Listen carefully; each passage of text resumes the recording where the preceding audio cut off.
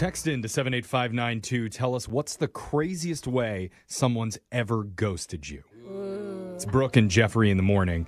Just a decade ago, if you got ghosted, that meant a poltergeist or some ungodly vision entered your body, made your head spin around, and things shoot out of your mouth. Yeah. Which was kind of a fun date. Yeah. I mean, As Alexis calls it, spring break. yeah.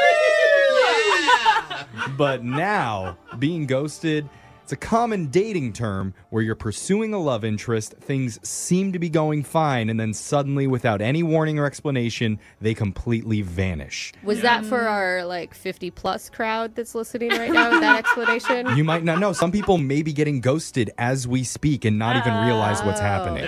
That's a real haunting. It is. But if you're single, this has probably happened to you at some point, which is why recently somebody on TikTok asked everybody to share the worst ways they've ever been ghosted in their past relationships. Okay. And one woman's story blew everybody else's out of the water. Oh my God, what happened? So her name's Catherine. Her response immediately went viral. And last I checked, it had 5 million views, 1 million likes, and almost 20,000 comments. Oh my gosh. wow. This is groundbreaking. Why haven't then. this hasn't shown up in my For You feed, and I'm not sure why. You never get ghosted. That's why, bro. I guess why, I'm just Brooke. an old married woman now. So I have a clip of her video. I'm going to play it for you right now. Here we go. I was with a man for 2 years, and I thought I was going to marry him, have his babies, and spend the rest of our lives together. But then COVID hit, and he unfortunately told me that he thought he had it. Ugh. He said he was thinking about going to the hospital because he felt so bad, but then miraculously he was starting to feel better. Oh. But it was that same day he told me he was feeling better that I never heard from him ever again. He suddenly stopped responding to all my calls, all my texts. A week later, his phone went right to voicemail. I freaked out. I started calling the hospital, thinking maybe something happened and he's at the hospital. He wasn't there. I called all the hospitals in the area and he wasn't there.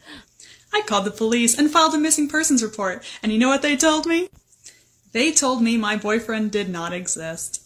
So not only did my boyfriend ghost me by faking his own death, he also had lied to me for 2 years about his real identity. Wait, what? Like he's really a ghost. He's not in the system or anything. Wait, girl, you've never been to his house? You've dated this guy for 2 years? You can't go track him down? That's I don't follow-up understand. They have a question. lot of excuses they get to you, bro. Oh my God. 2 years this guy lied to Catherine about his name and everything about him. She never had any idea until he claimed to come down with COVID and then disappeared. Dude, Oh you know, my gosh. he was either married, had another family, or was some sort of ex-convict drug smuggler. Yeah. I can see I that. like the other family idea. I like it. I thought drug smuggler was sexier.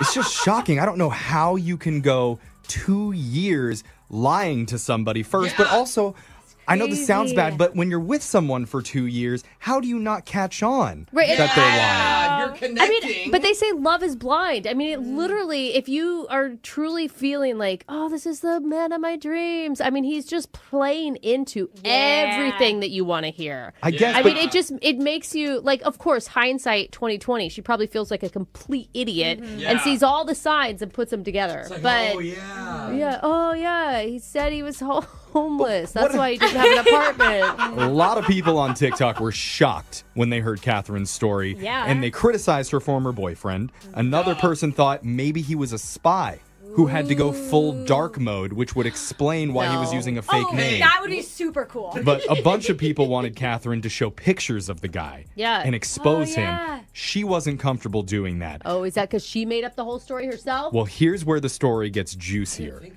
Because the internet never gives up on this stuff. No. You've seen documentaries of people who are like, I'm going to solve this Yes. 30-year-old murder by just Google searching. And they do it. Yes. There's people searching for Carol Baskin as we speak. Somehow, the people of the internet found a picture with her and this guy. No. They discovered his real name. Oh! And they were able to track the guy down in less than 2 hours. I love this. people. This is so juicy. But come on, less than 2 hours and you couldn't have done that in the 2 Yeah, years you were exactly. together? Yeah. Where are your girlfriends at? Turns know. out this guy is actually married. I knew it! Oh! Scumbag! Which Wow. Now makes sense why he was using a fake name when he was talking to her. Maybe the wife figured out what was going on between him and Catherine and made him break it off. But was the internet satisfied? No. Why? Come on, They you want their pound of flesh. got Yes, your yes, answer. So they went and they found his Facebook. And then Yes, found his they wife. did. Did they tell her? They started leaving comments on his wedding photos, Yes. calling him out. Oh my God, they like snake emoji'd him. Oh, It's funny because I I'm love like, it. I feel bad at first. I'm like, wait a minute, this guy's a cheater. Yeah, destroy him. Like, Yeah. So that happened, and were they done? No.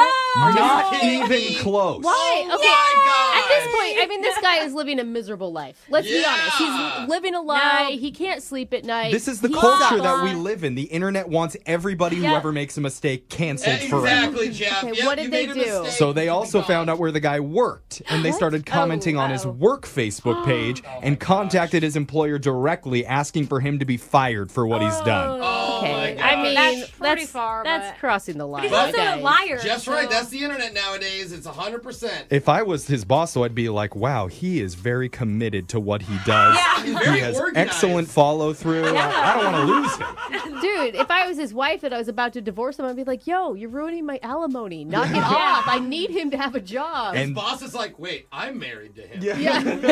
What? And then the people of the internet went and found his 7-year-old daughter's Instagram. Do not. Wait, why does this 7-year-old have an Instagram? I'm just kidding. I'm just kidding. That didn't happen. Question, Wait, Brooke. now he's a terrible parent. No, he doesn't have any kids. But Good. we don't know what's going to happen next in this story, but Catherine says she has come to terms with the deception, and now she's encouraging all her supporters online to stop commenting on the guy's stuff and just let it be. Oh, that's not going to happen, honey. He's gonna have to change his name again. Exactly. Again. But I think you can learn a lot of really important lessons. Oh yeah. It's important to recognize red flags so you can learn going forward, true. which is why I want to hear from our listeners. Okay. Okay, let's help people out with their future relationships. Text into 78592. Tell us your craziest story about how you got ghosted. We'll do the best ones next. Isn't dating fun? Sometimes. Brooke and Jeffrey in the morning.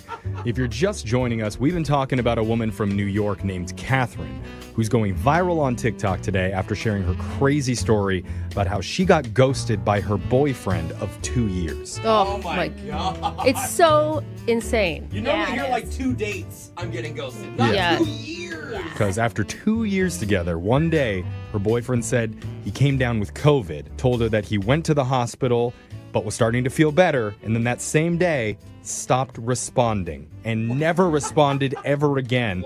The phone, a week later, started to go to voicemail, and this is what Catherine did next. I freaked out. I started calling the hospital, thinking maybe something happened and he's at the hospital. He wasn't there.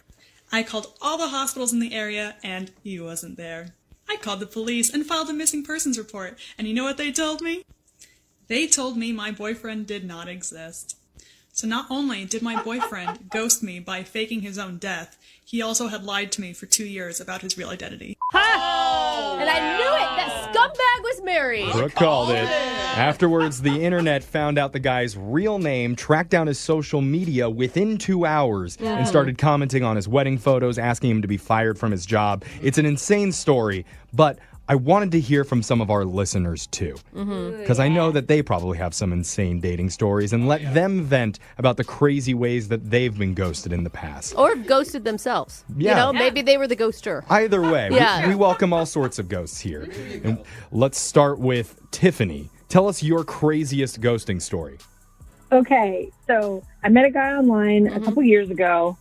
We were talking through like a couple weeks through the summer, and then he totally ghosted me. And it was like kind of late August, and then 2 weeks later, I started my new semester. I was in college at the time, and turns out he was my professor. No. Oh my God. Oh, man. Well, I mean, maybe he got his class list and he saw your name and he's like, oh, Yeah. can't mix. No, probably not. Well, he clearly didn't plan ahead because I was in his class, and it was super awkward. He Yeah. better have given you an A. Oh yeah. Oh yeah, I did well in that class. That was. All right, let's go to Michael. Michael, tell us your craziest ghosting story. Well, I'm actually the ghoster. I feel like I need to start with that. Okay. Okay. Bad boy, what'd you do? Don't judge him yet. Yeah, that's right. Don't judge me yet. I have a very, very good reason. Okay. I was out on it was like our third or fourth date. Okay. It had been okay. We went and saw a movie, and she would not shut up the entire movie. Like, she kept whispering to me and, like, asking me questions, and I was like, I don't know. I haven't seen the movie either. That's annoying. The absolute final straw was when she pulled out her phone in the middle of the movie to Google the end of the movie and started telling me about it. One of those people. So messed She was up. ruining the end of the movie. I mean, Oh. that's messed up. But she was just excited. That doesn't give you, like, you can't ghost her because of that. That's mean I still. disagree. Absolutely ghost worthy. Oh. How did you end up ghosting her? Yeah. Oh, I dropped her off at home and then just blocked her number. Oh, wow. Oh. She couldn't Google search the end of that, could she? Let's keep this going. Maggie, tell us about your craziest ghosting story. Hey, guys. All right. Hey, what up, Max? Someone's been drinking this morning. Hey. Oh, my God. I think she I has. think so. What's your craziest ghosting story, Maggie? Okay, I dated this guy for like 5 months. Okay. But for 5 months, it was getting really, really serious. Like, we actually met each other's parents. Yeah. Yeah. I mean, nice. 5 months is enough time to really know someone and know if Yeah. you want to spend a lot of time with them. Yeah, so after 5 months, out of nowhere, he just stopped answering my calls, my texts. What? For 10 days, I've been trying to contact him. Like 10 days, I was like, what's going on? What's going on? Like, I don't know where to find him. So then I decided after 10 days, okay, this is really weird. So I Yeah. go to his apartment, and then I find out through his roommate that he moved to London. Wait, what? Whoa. His roommate tells you that he moved to London? Yeah, he moved to London, cut off all ties with me, blocked me on social media, Why? You have no idea? You have no idea why? and don't know why. Still till today, I don't know why. But here's the interesting part. 2 years later, I'm at a Chipotle around the block No. from my apartment, No. Oh, no. and behind the counter is the guy working. Oh, my God. I was, seriously, I just walked outside. Oh, no. You got to Maggie. make him make that degrading burrito for you. Or you're the weird lady crying ordering a burrito bowl. Yeah. The name of the order is Maggie. Do you remember that name? Are you going to forget that name? Why are all the customers in Chipotle crying today? Shane, tell us your craziest ghosting story. Yeah, so my ex and I, we were down in the Caribbean at the beach, supposedly having a nice vacation. Well, hello. This all sounds great to me so far. I honestly can't remember who started the fight because we had a bunch of rum by that point. But We've been there. so the fight was over, like, you're checking out this person. No, you're checking out this person. So, like, she was saying I was looking at some other girl. Good. It was a word fight. That's Yeah. good to clarify. That is I, a good I didn't want to say anything. So I got did bloody you lips, think? she's got He's like, broken up. I don't know who started Yeah. it, but I didn't got even think stabbed. the other I way. should have led with that. I should have led with that. yeah, thank well, you. You're good. Okay, so you guys were arguing. Correct. Good. So she says, fine, well, I'm just going to go back to the hotel. And I said, fine, I'll see you there. So a couple hours later, a couple more drinks later, I go to the hotel room and all my stuff is there, but all of her stuff is gone. And Oh. she had used some hotel stationery. You know, they got the pen and the paper there by the phone. Yeah. Yeah. So she writes me a note that says, I got a flight home and I left with the guy from the beach. Oh, wow. I don't know if that is true or not. I'm guessing she took a flight home, but it was the last time I ever saw her was walking away on the sunny sands of Jamaica. And poor guy from the beach, he's like, wait, where are we taking me? Yeah. I'm being kidnapped. Where are we going, Wisconsin or something? Man. I mean, if you're going to get your heart broken, it's a good setting. Yeah. In the it's true. Bahamas. That's where you want to do it. All right. I think we might have time for one more. Let's go to Marianne. Tell us your craziest ghosting story. Hi. Okay. So I was offered 2 jobs, and one was a great job in the same town where my boyfriend of 3 years lived. Oh, 3 years. And then the other was a less great job. It was a fine job, but Okay. it was in my dream city. So you're obviously picking the one where your boyfriend lives, right? The great job in the city. But her dream city? I mean, it was my dream city. So I did like think about it. I had a hard time deciding, and I asked my boyfriend, of course, and he ended up kind of gently nudging me to take job number one, so I could, be in the same town that he was in. Yeah, that makes sense. And then the morning after I accepted, I woke up to him gone. Just gone. Everything gone. Out of the apartment. Totally ghosted. What? No, and you just made this life decision? Wait, you made a life decision based on him and he left? Yeah. Oh! Like just out of nowhere, and I had no idea what happened. What? Finally, 8 months go by. 8 months? And one of his friends finally told me that he took a job in my dream city. No. So he just didn't want you to live there? I guess he planned the whole thing out and wanted it to be just a clean break, I guess. He was probably going to move already, and you said, I got this job in the same city you're going to move to, and he was like, don't do that. I feel like he's the one that took your other job. Oh, yeah, you same industry? Yeah, don't take that one. I'm also applying for it. I didn't think of that, Jeff. Our text board is really blowing up right now. Yeah. How common it is. You have so many texts. And I'm so sorry. I just feel so bad for you all. I'll call you back. Yeah. I mean, I'm not your ex, but... Brooke's going to be crying over in her burrito bowl do. soon. But keep those texts coming. It's Brooke and Jeffrey in the morning. Let's talk about Hyundai. Do you guys love driving a sporty, fabulous car with great gas mileage? Guess what? Hyundai has done something amazing because they questioned absolutely everything to create the best Tucson ever. Every inch of the all-new Tucson Hyundai has been completely reimagined, resulting in an SUV loaded with available innovations both inside and out. I mean, from the design to the technology to the safety, so important for me as a mom, every aspect of the new Tucson has been improved upon.